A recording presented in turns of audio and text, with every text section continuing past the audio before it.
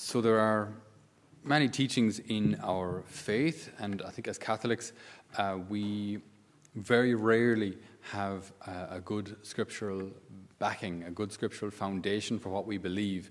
It's not really the way our faith is taught. So we're rarely taught we believe this because the Bible says X, Y, and Z. So at times then it can be very easy, as we've mentioned earlier this week, to knock a Catholic off their Catholic horse by saying, where does it say that in the Bible? It's a common kind of a thing. If we're ever in discussion with any of our Protestant brothers, that they'll say, well, where does it say it in the Bible? And invariably, we don't know. As I say, it's not the way we learn our faith. We should have a much better scriptural basis for what we believe, but just the way catechesis has developed, we don't know Scripture well enough, unfortunately, as Catholics. So, as we said at the beginning of Mass, this whole month, right, for the Holy Souls, and this day in particular, this day of yesterday All Saints, today All Souls, we pray for the faithful departed. All of this hinges on this one particular teaching, and that is the belief in the existence of purgatory. Because if those who die, if they all go to heaven, they don't need our prayers. If some who die are going elsewhere, our prayers can't help them. So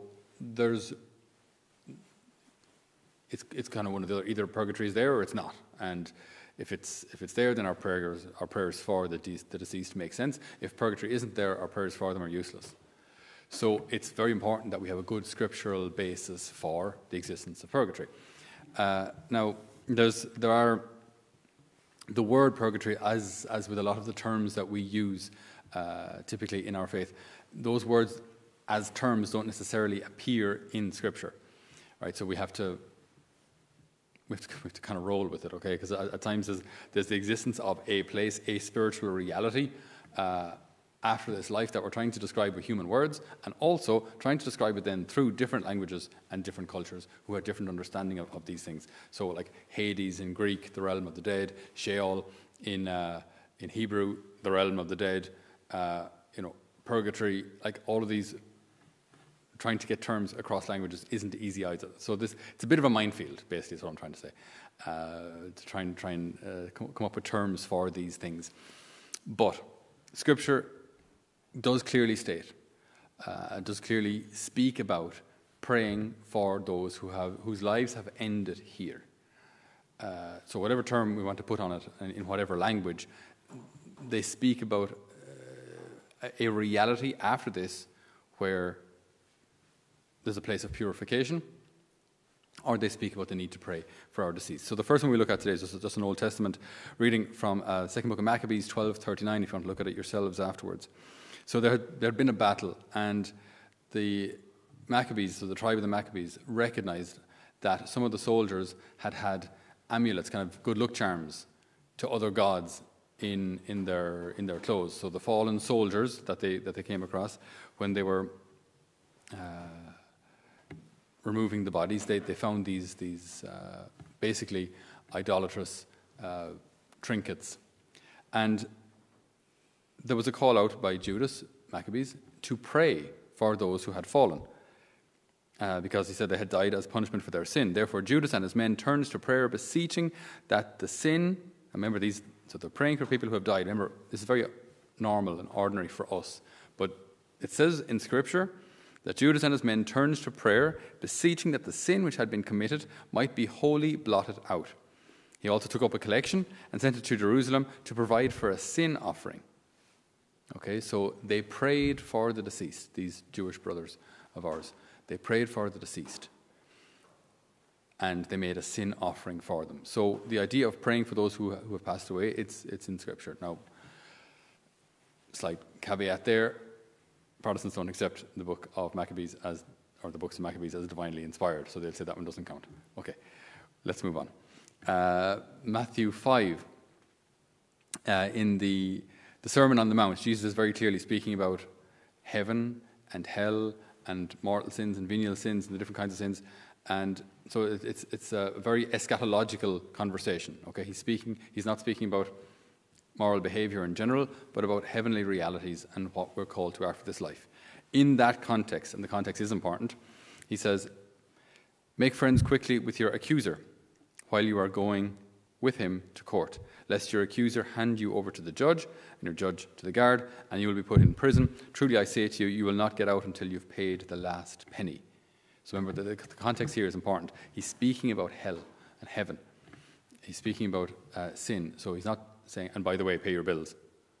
The context here is we're speaking about, as I say, eschatological realities, what happens after this life. So he's saying, you will not get out. So you will get out, but you will not get out until you've paid the last penny. Incidentally, the same word for prison that's used there is the word that St. Peter uses when speaking about Jesus descending into hell or the dead, depending on the translation. It's the same word. So Jesus descends into the prison, right? It's this holding place, temporary holding place for the dead. Okay, so that's Matthew 5. And the last one we'll take today, because I don't want it to be too complex, is St. Paul, his first letter to the Corinthians. So chapter 3, verse 11 again, if you want to look it up afterwards. Okay, and it says, For no other foundation can anyone lay than that which is laid, which is Jesus Christ. Now, if anyone builds on the foundation with gold, silver, precious stones, wood, hay, stubble, each man's work will become manifest for the day will disclose it, because it will be revealed with fire, and the fire will test what sort of work each one has done. So we have fire testing the work that each one has done after the person's life, okay, when their day is done. Okay? If the work which any man has built on the foundation survives, he will receive a reward. If any man's work is burned up, he will suffer loss, though he himself will be saved. That line is key. Right? He will suffer loss, though he himself will be saved, but only as through fire. Okay? So he himself will be saved, but through fire. So, just with these three texts, Old Testament and two from the New Testament, the first one where we're praying for the deceased, the other two where there's this idea of paying our debt to avoid prison in Matthew 5, and here in the first letter to the Corinthians, paying our debt through fire, or purification through fire. So this brings us then to what we now believe as Catholics. What is purgatory all about? Purgatory is a gift of God's mercy. And it's a chance that we have to accept God's mercy after this life, when we see our lives as they are before God, when we see our sins as they are before God, we see the reality of our hearts as it stands before God. There's no excuses, there's no I didn't know, you just see the reality of who God is, the reality of who you are. Now, there can be different reactions to that, because it's not always taken for granted that people actually want heaven. Of course everyone wants heaven, but maybe they don't, because if they did, if people really wanted heaven, why not give God more time, or all your time? If you really wanted heaven, why do we do things we know are wrong? It sounds obvious, of course everyone wants heaven, but do we really? Are we willing to actually give anything in order to get heaven, rather than just kind of presuming heaven? So, as I stand before God and see my soul as it is, I might say, well, God, look, you weren't there to help me. You left me alone. It was the situation, my circumstances, the parents, the circle of friends that I had, the area town that I lived in, fell into all this lifestyle that shouldn't have happened. But God, it was your fault. It was your fault. You didn't help me. Okay? So we can actually blame God, or we can have had difficult experiences and say, I will never forgive the people from the north side, the east side, the west side, across the river, wherever it may be, the Protestants and the Muslims. I'll never forgive X, Y, or Z for what they did to me, the mother-in-law, all these kind of things. I'll never forgive. I will not forgive. I will not forgive them and get into heaven. I don't want it. Now, if we outright would rather hold on to our hatred, hold on to our unforgiveness, than forgive and enter heaven, that's called hell. But we chose it. That's the really interesting thing that the Scripture is clear about now, or the Catechism is clear about. Hell is chosen. Hell isn't inflicted. Hell isn't a condemnation. It's chosen. It's, again, such an interesting concept. Because you'd say, why would anybody choose it? Well, again, look at the world around us. Why would people choose to do things that they know hurt other people? But they do. All the time. So it's not automatic that we choose what's good, or we choose what's true, or we choose what's just. We don't. Read the newspaper. So, but it may also be that as I'm before God there on the day of my judgment, I might say, look, Lord, I want heaven, but I'm not ready. I remember, keep in mind, see, we can't get into heaven with any remnant of sin at all. You can't get into heaven and kind of be a half-baked saint. You know what I mean? You can't bring sin into heaven. So either you're perfect or you're not. Either you're purified or you're not. Now, some might want purification, but for those who do, they want it. They can be prayed for from here. There is a purification by fire for those who want it. And then they will enter heaven, purified. And again, we be so careful to understand this, like to not misunderstand God, that some say, well, like, you have to have a bit of suffering before you get into heaven. You have to suffer a bit. God doesn't care about us suffering. It's not the suffering that has any value. Suffering on its own is a consequence of sin, right? It's a consequence of the fall. Suffering isn't good in and of itself. But, like we meditated a couple of weeks back, any suffering offered through love is completely transformed.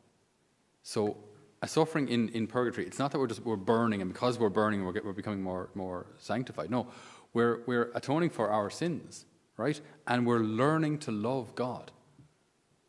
Something we should have learned here, but for whatever reason we didn't. We held on to sin or whatever it may be. So in purgatory we now get that chance, opportunity again to learn to love God. And there is no greater love revealed than through suffering. It's suffering that intensifies love, as the cross proves. It's love. Love is proven by suffering. So we grow in love through the sufferings that we have in purgatory. It's not like once you've suffered enough, I'll let you in. Once you've suffered a bit, because you've done all sorts of bad things, so I'm going to make you burn for a bit. I'm not going to kill you. I'll just burn you. And then when you're kind of crispy, right, we'll haul you in just before you die. Like, do you know what I mean? Please don't misunderstand God. Don't misunderstand his fatherly heart. But in purgatory, we will learn our need for God. And we will cry out to God, knowing that he's a loving God and a loving Savior. And in this, like, learning to rely on him, yearning for him, longing for him, learning to love him despite the surroundings, whatever they are. We don't really know exactly. I mean, when we try to understand purgatory, in biblical language it speaks about a purifying fire, but again, you're a soul, so souls don't get burned. So it can be difficult to describe or understand these things, but the point is that God is purifying us because he wants to let us into heaven. He wants us to be with him forever. And we cannot bring sin into heaven. And so, as I say, in Scripture, we can see that there is a place where souls go, where we can pray for them, where they are purified. So, it's a gift of God's mercy. Purgatory is a gift of God's mercy. And so as we pray for the souls in purgatory, we remember that once they get to heaven, they can pray for us. This is the communion of saints. So it's a tradition that's probably somewhat dying. But the idea of praying for the dead, and the idea of, even I would have noticed the difference even 10 years ago when I was a younger priest. I'd get many more mass offerings. People just giving me whatever stipend, asking me to pray for the holy souls. Just pray for the holy souls, for those who know when to pray for them. And it's a lovely idea. It's a beautiful tradition, that then we're praying for those souls in purgatory, who then, when they get to heaven, They've nothing else to do. We pray for us, which I think is a fairly good investment. Like, they pray for us. And like I said this morning, I'm thinking of a particular situation where there's alcoholism in a family. So if you pray for like souls in purgatory who might have suffered from alcoholism, that they then, when they get to heaven, will intercede for our family, for our situation, for your friend, for the person that you know, for the person who's in addiction or whatever it may be, and you're praying for a holy soul who had to go through that purification for that reason and is now in heaven, and is now interceding as a saint in heaven for that person, that family, that situation, because they've been there. And they know that it's not good. It's a dead end. It doesn't lead to heaven. It doesn't lead to happiness. So they've been like, and I think there's this beautiful communion of saints, which we will again see firsthand, God willing, when we get there, and meet these people who we've prayed for and who have been praying for us for who knows, maybe decades or whatever it is by then. So there's just a whole realm of spiritual realities that will, when the veil of this life is lifted and we see things as they truly are, it's going to be truly beautiful. So we ask the good Lord today, through the sacrifice of this Holy Mass, through our prayers, through our offered Holy Communion, Lord, release many souls from purgatory. Lord, purify their hearts, lift them out of the darkness that they are in. Lord Jesus, help them to love. Heal the wounds of addiction, of sin, of vice. Lord, help them to let go of all that holds them and binds them to this earth, that they may be ready for you and for the glories of heaven. Amen.